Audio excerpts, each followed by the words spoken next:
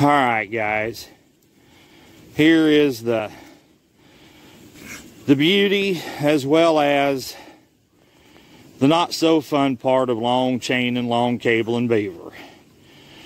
We got an otter, and unfortunately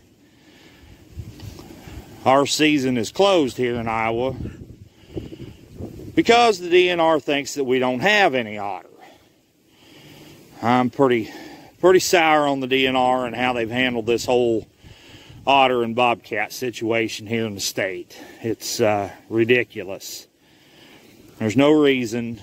The otter season does not run concurrent with the beaver season. So we have to go down here and release him. So I'm going to go down there and get him turned loose. I won't be able to video the release. I apologize about that. But I'll have my hands full with him. And I don't have my tripod with me.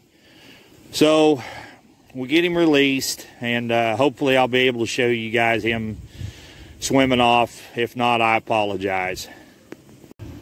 Okay. Now I didn't hurt that otter a bit. All I did was thump it on the end of the nose and knock it out.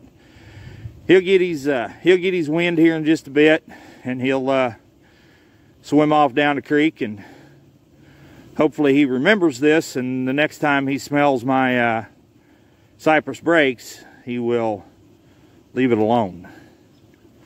There he goes.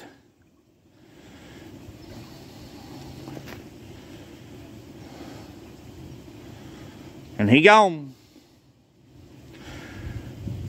Now, had I put that otter on a slide wire or a slide rod of some kind or something of that sort, I wouldn't have been able to release it. But as luck would have it, long chain, long cable. Yes, it's a pain in the butt, but it's just good conservation and it's something that needs to be done. Okay, let's get this set put back in and go get some more beavers.